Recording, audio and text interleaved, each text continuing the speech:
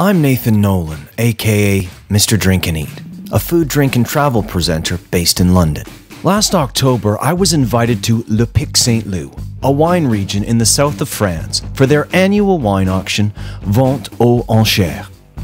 Took a short flight to Carcassonne, where Pascal, one of our hosts, picked us up. And then we drove northeast, up past Montpellier, through the vineyards, to the village of Saint-Bosile-de-Montmel, where we'd be staying for the next few days. So, we've arrived. What a spot. Isn't this absolutely beautiful? I'm here at Lodge Saint-Germain, or Mas Saint-Germain, and it's just such a beautiful spot here. Incredible building and grounds, and then you've got these views, olive trees, and then you've got Pic St Loup itself, just up there on the left, that pointy peak there. It's just such a stunning spot. The sun's going down. I was thinking about a swim, but I don't know anymore. I didn't bring my trunks. This is where we're going to be staying for the next few days. I feel very spoiled right now. Good morning. Well, I had a fantastic sleep here last night. So quiet at Mas Saint-Germain here.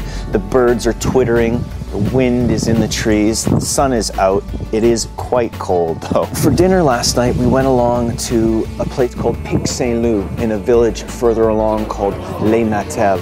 Had a really, really wonderful meal. Met the rest of the journalists, had some beautiful Pic St Loup wines. Pic St Loup is interesting in that it does Asian cuisine alongside French cuisine. So I had these sort of salad rolls or spring rolls for my starter. Beautiful crab in one and then prawn in another. And then I had steak with wild mushrooms and parsnip puree. Dessert was a rum bubba, which I don't know if I've ever had before, but I'll definitely have again. We then headed off to our first winery, Domaine de la Jasse, where we met winemaker Bruno Le Breton.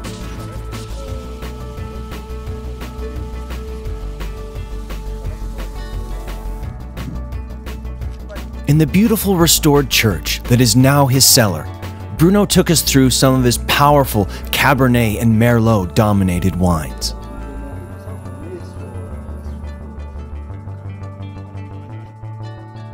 We made our way to Mas des Baumes, home to Eric Tapier and Laurent Sostac's restaurant La Cour. The Bergerie de l'Ortus wines went beautifully with our delicious lunch of rabbit terrine, filet de boeuf, and for dessert, apple tatin.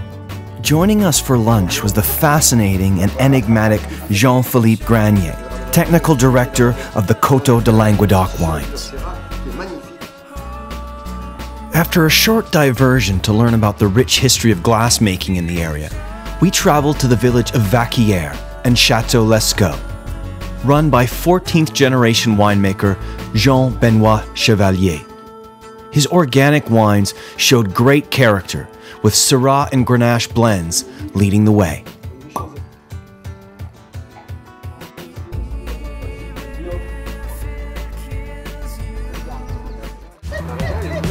Dinner that night was at Clos des Oliviers in Saint-Gély-de-Fesque.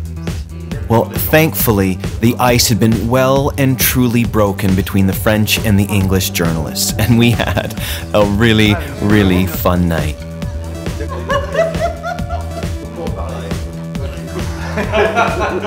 La mettre sur mon blog.